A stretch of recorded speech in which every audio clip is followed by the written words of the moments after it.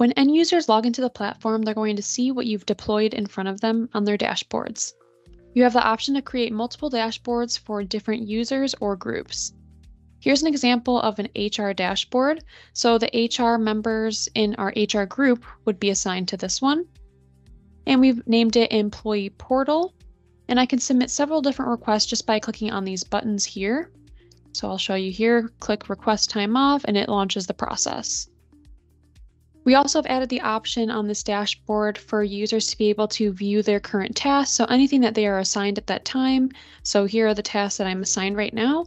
And then down below we can see my requests, which is different. It's all of the requests I have submitted myself. You can see that I submitted a leave request. If I click on the request ID, it'll bring me right to the request detail of the task. I can see the current status.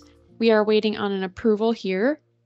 And if I go to the flow view, I can have the ability to see a visual of the entire process and where this particular request stands relative to the entire process.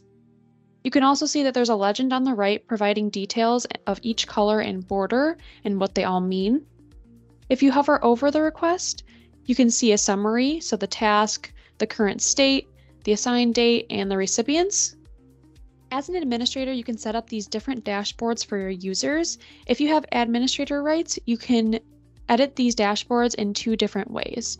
One, you can click on the upper right-hand corner on this edit button and it'll bring you right to the editor screen for the dashboard. Or you can hover over the gear icon under dashboards, find the dashboard that you're looking to edit, and choose this dashboard layout icon, and that will bring you to the editor screen as well.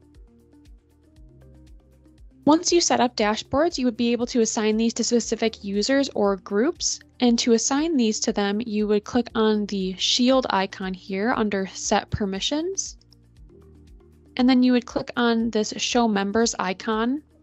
And then you are able to add users by clicking this plus sign. And to remove users, you would click the minus sign. If you wanted to filter and find a group, you could use this filter icon and just search on groups like that. There are so many options when creating and using dashboards. You just have to find out what works best for your organization. If you want more details on creating and assigning dashboards, reach out to your customer success team.